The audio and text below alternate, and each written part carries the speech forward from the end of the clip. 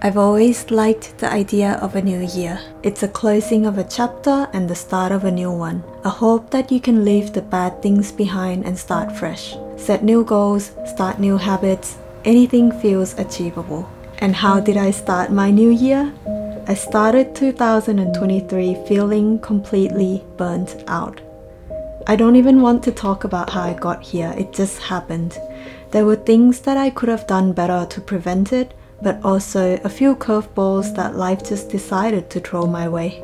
The point is, I didn't feel like doing anything, and so I did just that. I did nothing. Trying to recover from a burnout is not easy. It was tough not knowing how long this feeling would last.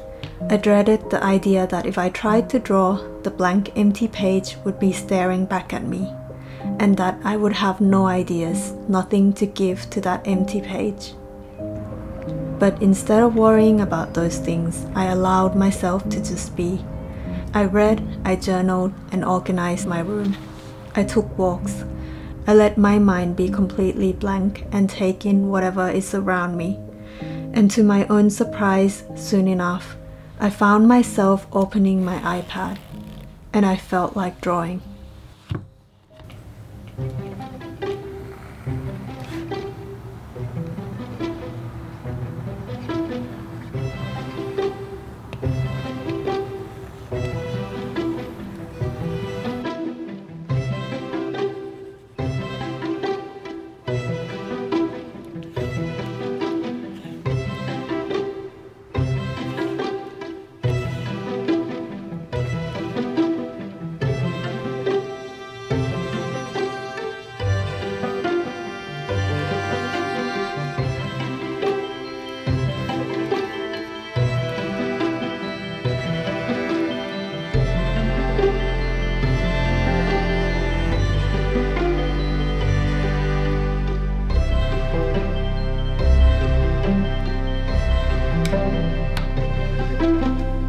Just cleaning my room because it's so messy right now. It's kinda a reflection of my mind because I have so many things I'm trying to get done at the same time.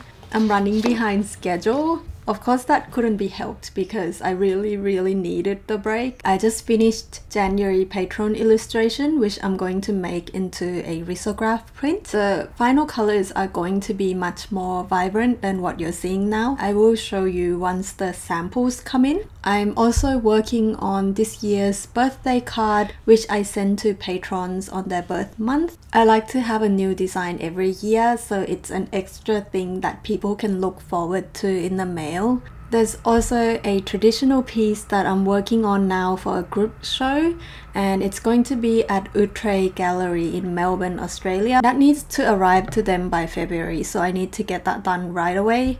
But yeah, I'm actually feeling pretty good after taking the time off. I'm trying to keep this positive energy and just remind myself to take things one step at a time. This video is sponsored by Tokyo Treat and Sakurako. For February, both boxes are Valentine's themed. With Tokyo Treat, you will get the latest exclusive pop snacks, most of which are only available in Japan for a limited time. Sakurako partners with local snack makers so you can experience authentic Japanese snacks from the comfort of your own home. The Sakurako subscription box always comes with one special Japanese tableware, and this time we have a very cute soup bowl with a chidori pattern. We're going to try the Tokyo Treat box. The theme this time is my snacking Valentine. Valentine's in Japan is big on strawberries. So we're going to try Mini Strawberry Thunder. Black Thunder is a famous chocolate brand here in Japan, and this one is a strawberry limited edition. It's not pure chocolate, it has like biscuit bits mixed into it, which I actually like better. This one is strawberry Ginza Rusk.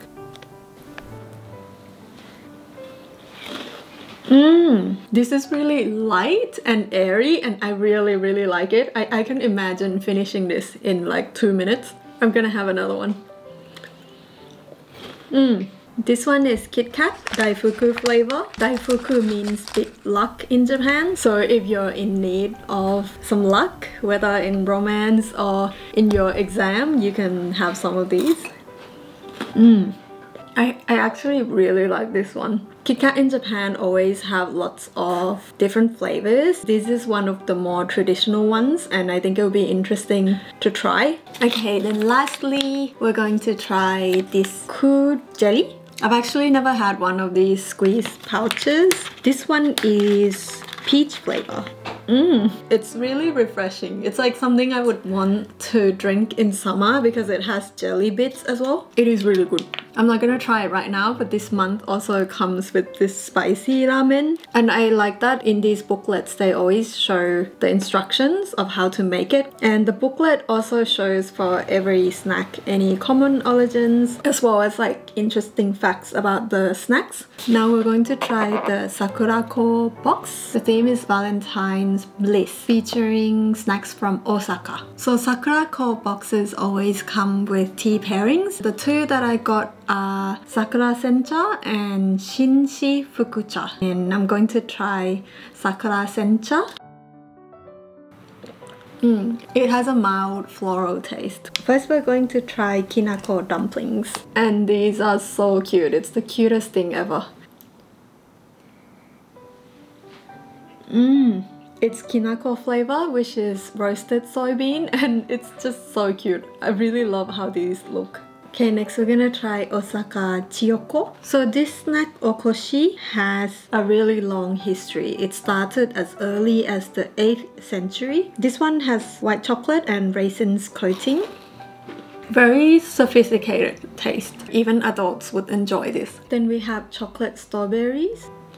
I don't know if it's gross to show this, but the inside is freeze-dried strawberries. And the last thing I'm gonna try is this Maneki Neko Senbei. This one is not from Osaka, it's from Saitama, but I had to try this because it looks so cute. It says here that red Maneki Neko bring good fortune in love and marriage.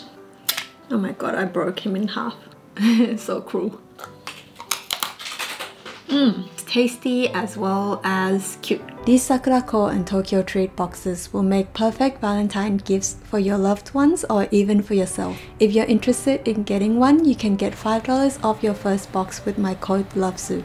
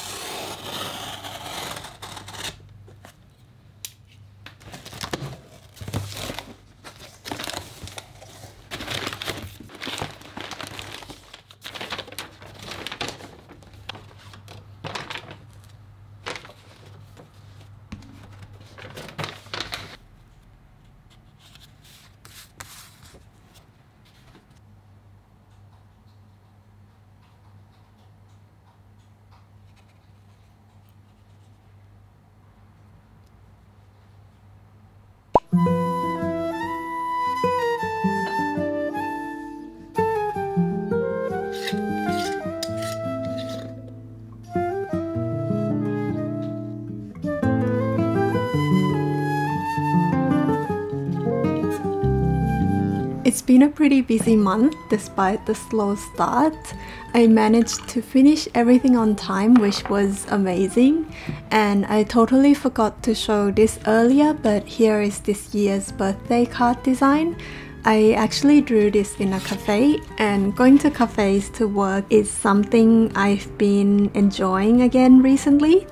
Something I've come to realize more and more with art and life is that sometimes you just have to let go of control and just trust the process. Art blocks and burnouts can feel so difficult because you don't know how long the feeling will last, and instead of trying to force myself to make something happen, this time I just decided to let it be.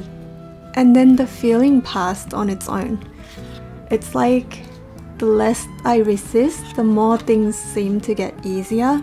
And I really want to approach this new year with this feeling of ease. Just more trusting the process, more trusting in my own pace. So with that, I want to say thank you for joining me here again this year. I wish you all a wonderful 2023, and I'll see you around in the next video. Bye!